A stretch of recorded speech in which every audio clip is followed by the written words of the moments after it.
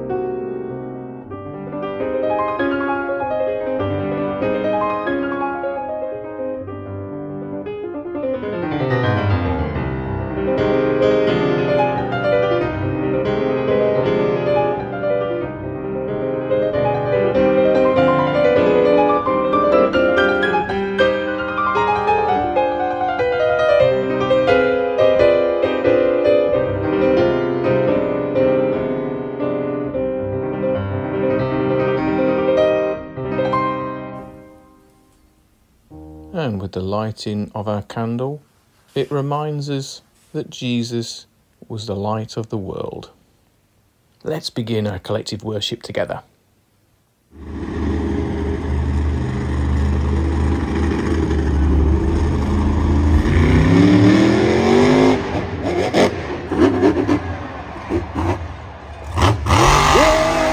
morning, everyone. So this week in collective worship, hang on.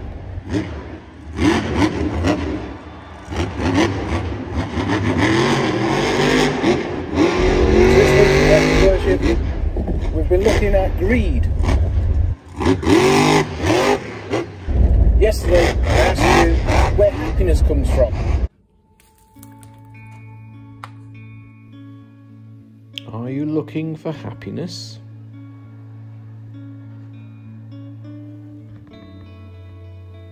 It often has disguises and goes by different names.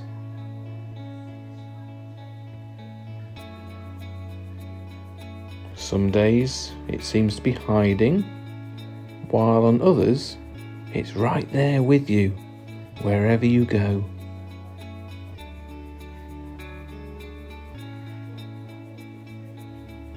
You can try to understand it, collect it, or protect it.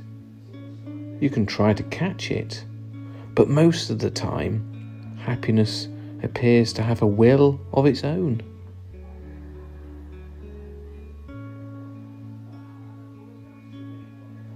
And sometimes it may feel as if there are too many things that get between you and happiness. It's not always easy, but when you find your way through, happiness will be there waiting. When you do find it, start following. See where it will take you. Happiness may be different from what you expect, or feel a little scary at first, but it will let you find new paths, enjoy your time with family and friends, and do the things you love to do.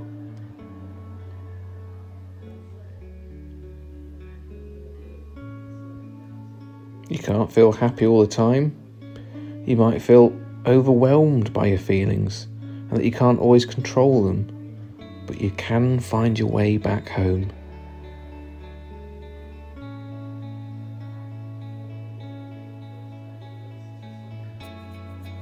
Just breathe.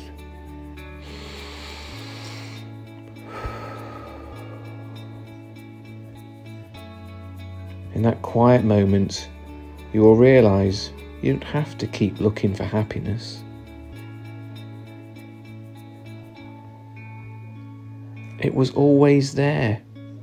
Recognize it and treasure it, because in the end, happiness begins with you.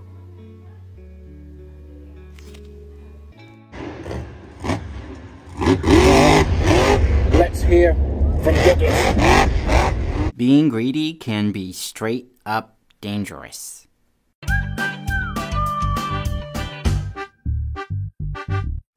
Hey guys, it's me again, Douglas, and today I wanted to talk to you guys about greed. Greed is like a selfish desire for more and more stuff. It's where all you're thinking about is getting more stuff and keeping the stuff that you've already got. And honestly, I saw a kind of scary example of greed the other day because, well, okay, so the day after Thanksgiving, there's this other kind of holiday. It's not quite a holiday, but it's a thing that happens at all these stores. It's called Black Friday. And on Black Friday, all these stores, they've got all these crazy deals, you know, things like 50% or 80% off, and you can go get a lot of stuff for really, really cheap. And they open their doors really early, and so people like camp out on Thanksgiving night. They'll go get like tents and stuff and camp out in front of the door of these stores. And then when the doors open, they run in. So my aunt, she likes to go Black Friday shopping, and she asked me if I wanted to go too, and I saw an ad for these headphones that I really wanted, and they were like 80% off, and I thought, well, yeah, that sounds great. And people had told me what it was like, but I did not realize how crazy Black Friday can be. So we didn't camp out, but we did get up early, and we went to the store, and there was a huge line of people, and we were kind of scooshing our way trying to get to the front. And then when the door opened, they just went running in as fast as they could, and it was like a stampede of people. And all the employees at the store, they just looked so scared of all these people. There's all these people, and man, people just kind of got this look in their eye like they were crazy or something, like they were going to punch you in the face for some cheap oven mitts. And so I'm running around, I'm trying to follow my aunt, and we're going as fast as we can, trying to get back to the electronics so I can get these headphones. And honestly, she doesn't even always necessarily like to get something. She just likes to be in the craziness. My aunt is kind of crazy. And so we were going back there, we were going to get these headphones, and people are running and knocking stuff down, and it looked like a war zone in there. It was crazy. And we finally get back to electronics, and there's all these people around this big stand where there was the headphones that I wanted, and I go and I grab a box of the headphones and I start walking away, and I'm kind of bumping into people, and this lady straight up rips the box of headphones right out of my hands and then runs off. And I was like, what? Hey, no. And I turn around and I went to go get another box, and they were all gone. So I went all that way and went in this whole big craziness for nothing. We didn't even end up buying anything. We just got out of there so we didn't get crushed or mauled or attacked or something. And on our way out, we saw more of the same. People just running around and people throwing stuff in their carts. And there were people throwing things in their carts, and they didn't even look at what they were grabbing. They just saw a sign that said 80% off, and they grab stuff and they dump a whole bunch of them into their cart. I saw a lady with a cart full of oven mitts. She had like 50 oven mitts. Who has 50 hands that needs 50 oven mitts? It's just crazy. And here's the thing, I'm not saying that if you go Black Friday shopping that you're a bad person. That's not the case. My aunt, I love my aunt. She's fun and she's crazy, but I don't think she's a bad person for wanting to go to Black Friday shopping. But I think that Black Friday kind of shines a light on how a lot of us feel inside our hearts. That we feel that stuff is the most important thing. All we want to do is get more and more stuff and just keep it. We just want stuff.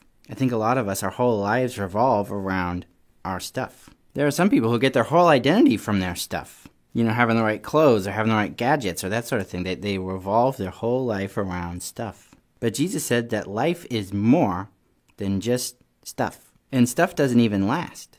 We should be focusing on things that do last, like our relationship with God. Now again, I'm not saying that if you have stuff that you're an evil person and that you can't have a relationship with God. But I am saying that if you put stuff before God, or even other people, that's not good. You might have a problem with greed. And so my challenge to you guys today is not that you would not go Black Friday shopping, although you should be careful. Don't get trampled or anything like that. And not only should you be careful for your physical safety going Black Friday shopping, but you should be careful about your heart. My challenge to you guys is that you would examine your heart and ask yourself, is my life about stuff? Or am I focusing my life on what actually matters? Let's all do our best to not be greedy and to make sure that we focus on what's really important. And that's our relationships with God and other people. Happiness comes from within. It comes from within us. And most of the things that make us truly happy doesn't cost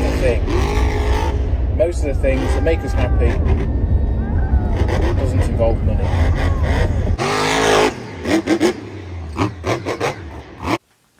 Time for a prayer.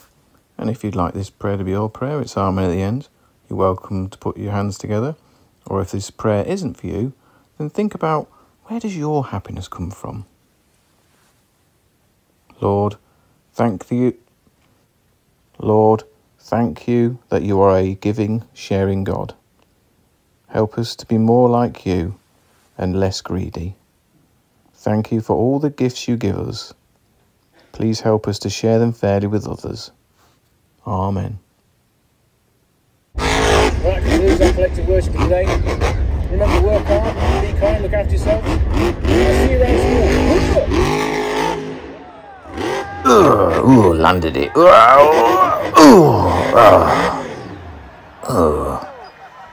My wheel fell off.